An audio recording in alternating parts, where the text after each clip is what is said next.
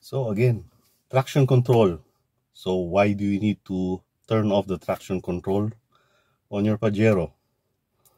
Because the traction control actually applies brake on the wheel, which is about to cause a spin or lose traction. So on the road is nice, it's a good thing, but on the desert, especially soft sand, it's not good, especially when you're climbing. So today I'm going to again install another traction control on this Pajero, but it's going to be different from my previous video because this specific Pajero is a full options. So there are no available slots to install another switch.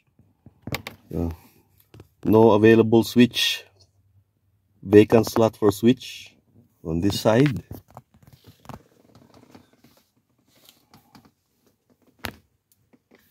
This side also, no available space. Okay. So I will use this switch panel and integrate it to the ECU. This button here can be wired to turn off the traction control. So I'll be using a single pole double throw relay. So this will act as a switch. Now we need to get access to the ASTC ECU, which is inside the center console.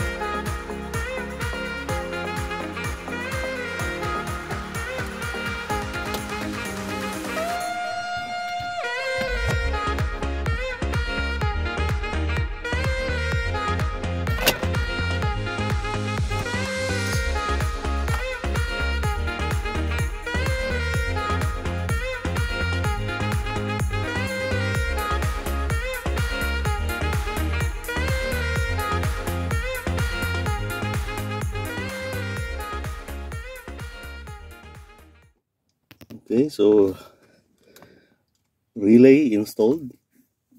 This is the relay that I added and splice it on the gray wire. Alright, so restoration is reverse lang ng mga removals na ginawa. So after nun, yeah, pwede nang testing it. Okay, so normal, so traction control off, press lang switch.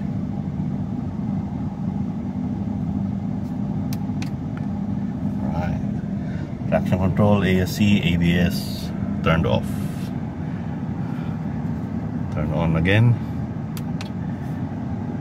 Alright.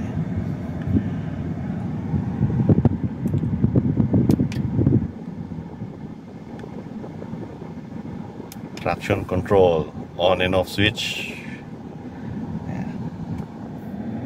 So there are two methods to turn off the traction control on the Pajero. First method is one of the most common method being used and is the easiest. So it's called the induced fault. So you introduce a fault in the braking system on the ABS or the traction control system, and the ECU will go to safe mode, so the traction control is turned off. So on this method, we are not inducing any fault on the system. So we are simulating the signal being produced by the rear diff lock to trick the ECU that the diff lock is turned on. So by default, when the diff lock or the rear diff lock is turned on, the ECU will turn off the traction control. So in this method, you can turn on and turn off the traction control on the fly while you're driving, while you're stopped, while the engine is running. So no need to stop, turn off, and reset the system.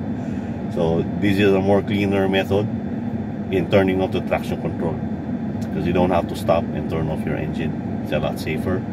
And also you are not inducing any fault on the system. So there are no recorded faults on the ECU or in the memory. Alright.